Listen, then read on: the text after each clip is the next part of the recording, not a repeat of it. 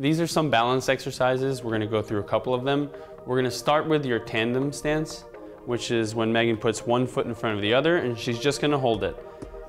You're gonna go over with your physical therapist how long you're gonna hold these exercises for and when you're ready to kind of move on to the next level of progression.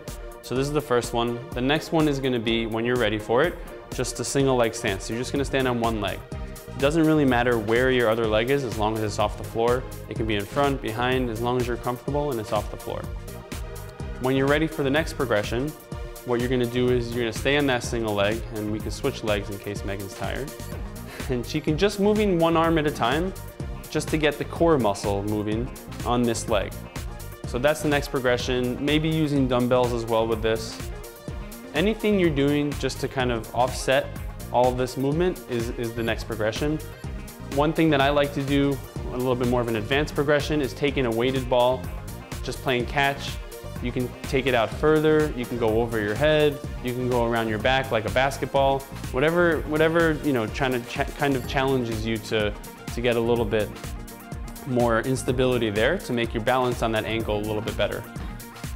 Perfect. And these are, again, just some balance exercises to work on some ankle balance.